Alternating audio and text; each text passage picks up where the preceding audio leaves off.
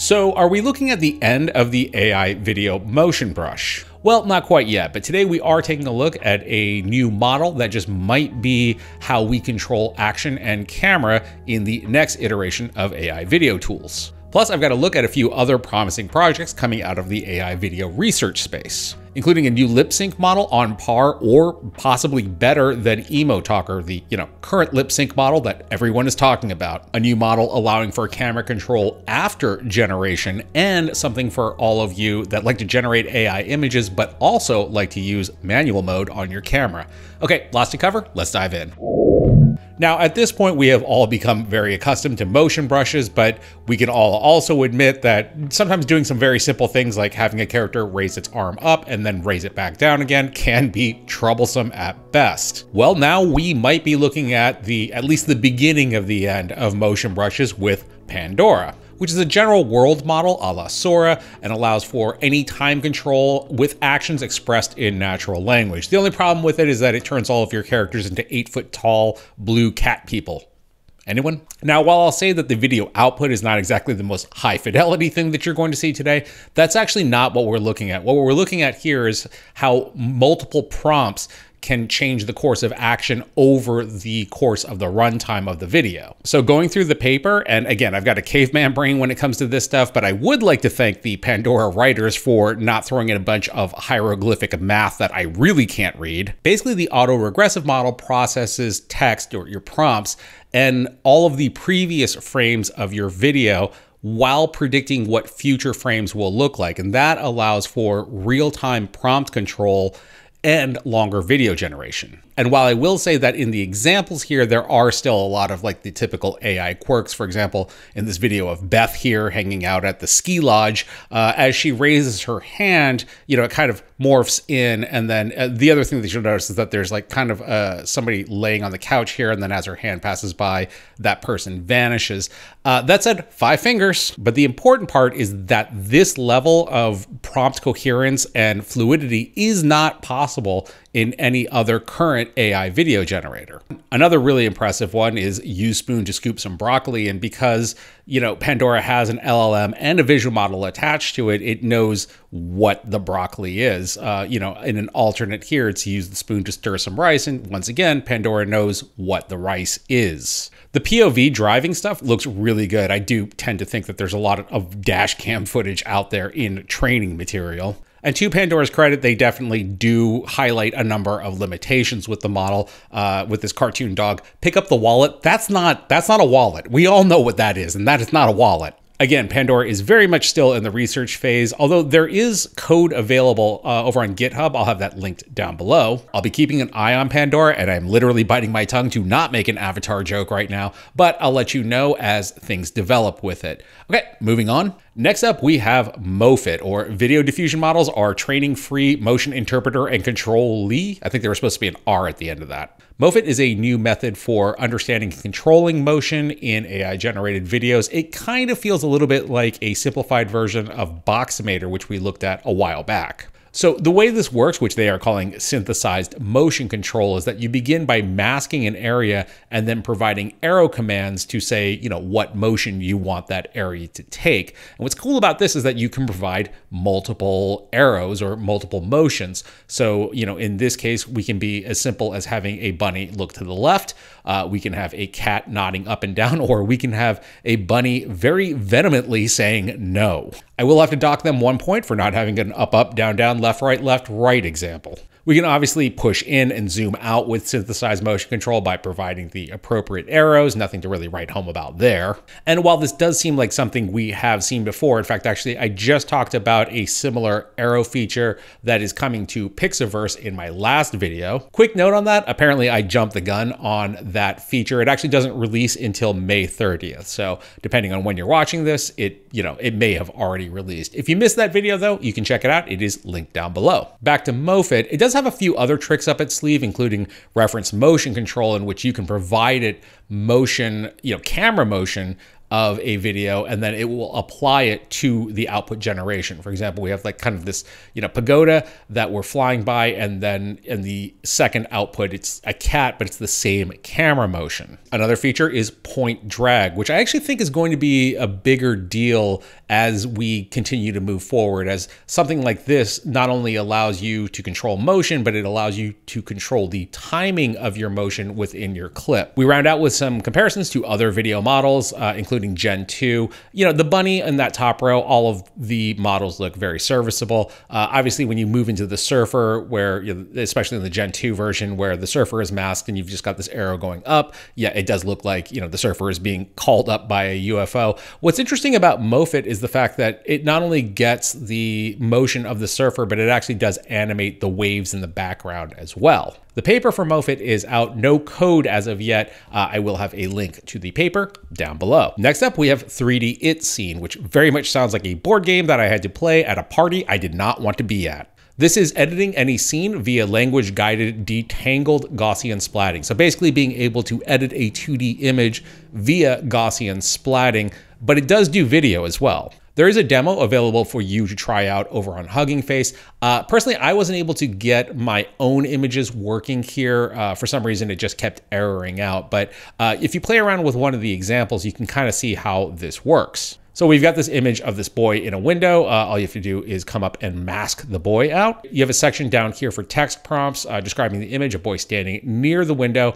prompts to the left and right areas in the novel view. So what you're doing is actually describing what is to the left and to the right of the photo. In this case, they just put a house, and then the area behind the foreground subject, which is they just left is empty. After you hit the run button, you'll be provided with a video example. And like clearly, as you can see, our video is now panning to the left, and we are being provided with details that extend beyond our frame. But here's where things get really interesting, because within the interactive panel, we can begin playing around with the X and Y offsets, as well as the Z offset, and then the rotation over Z as well. So let's just kind of arbitrarily set a few of these and then hit the inference single frame. And as you can see here, we've definitely altered the angle of the image. It also does do video as well. Now, granted, you aren't getting character motion in that video, so maybe this might be more suited for, landscape type shots or product shots. This kind of rotational control is something that I think that we will be seeing a lot more of in image generators coming up pretty soon. And it is important to note that 3D SceneIt does allow you to actually do editing in this as well. As you saw, we moved the bear kind of towards the background here, and you can even essentially paintbrush the bear out. Code for 3D SceneIt is available now. It's over on GitHub, linked down below. And I just wanted to point out in this example, as the sheep vanishes, I think we all know what happened to that sheep. Quick one before we head over to the new Lipsync model. This one's pretty interesting. This is camera settings as tokens modeling photography on latent diffusion models, and is actually written by anonymous authors, which is the first time I think I've seen that. This is one that I think the photography nerds will definitely get behind, as this allows you to control your aperture settings, your lens length, and even your ISO settings. So let's start off with, this is the prompt that they sort of have as default: half-body portrait of a beautiful Portuguese woman, pale skin, brown hair, blah, blah, blah, some cherry blossoms in the background. So it's set currently to a focal length of 50 millimeters. Let's kick that up to 85 millimeters. And we will do an aperture of, we'll kick this down to 2.8, or actually let's go 1.8, because I've always wanted a lens that has 1.8. That should give us that nice sort of depth of field blurry background. And I'm gonna do a 400 on the ISO, and let's see what we get. And not bad. Now, to note, the actual aesthetics of the image aren't that great. I don't think that this particular image model was, the most stylistically trained, but what we're looking at here more are things like, this does look like it would have been shot with an 85 millimeter lens, and the background blur sort of depth of field does look representative of a fast lens like a 1.8. So swapping around our settings to a 35 millimeter lens, and let's kick the aperture up to 14, which should give us a sharper background.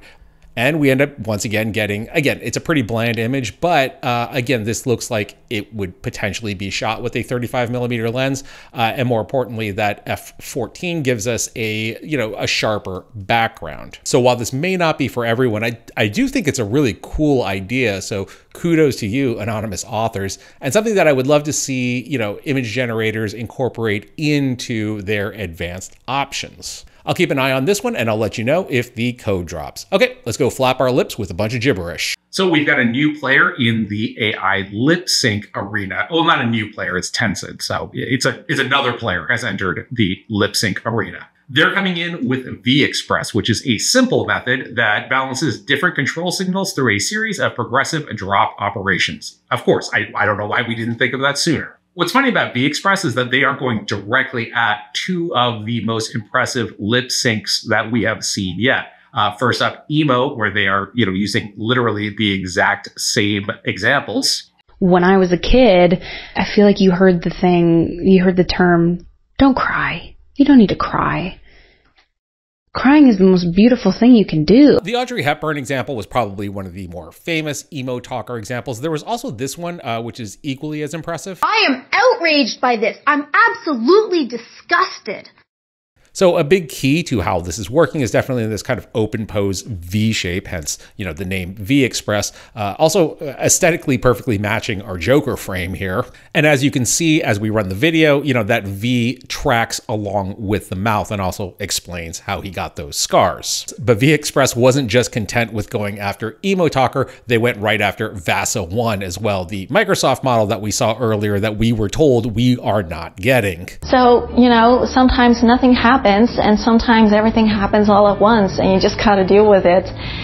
And it's also just strange to both be extremely worried about different things. So while there are a couple of lip glitches in the video, I would say that in terms of, facial expression, acting, head bobble, blinking, that this is definitely right on par with VASA. And while Microsoft said that VASA 1 is a research project and will not be released, apparently Tencent is just like, release the hounds, because the code is available over on GitHub. Link is down below. Rounding out, taking basically everything that we talked about here today and kind of packaging it up with a bow that I think everyone can get behind, we have SceneLLM. SceneLLM takes text, then converts it to sign language or ASL, and then outputs that to a video model, which then delivers that text. So this also uses OpenPose in order to, sort of generate up the sign language. And the results do look really good. Now, granted, I do not understand sign language, so, this could be completely wrong as far as I know. And we are talking about, hands and AI video. So I do leave it up to someone in the audience that perhaps actually understands ASL to qualify whether this is actually making sense or whether it's, total gibberish. Also, we should probably be a little bit wary about using the Elizabeth Olsen model, as we do not want to end up with another Scarlett Johansson situation on our hands. Hey, on our hands. So there's a look at some of the exciting stuff that is coming our way in AI video. I don't know if we're still saying it's just not there yet, but I think from this vantage point, we can see it is right over there. In the meantime, I thank you for watching. My name is Tim.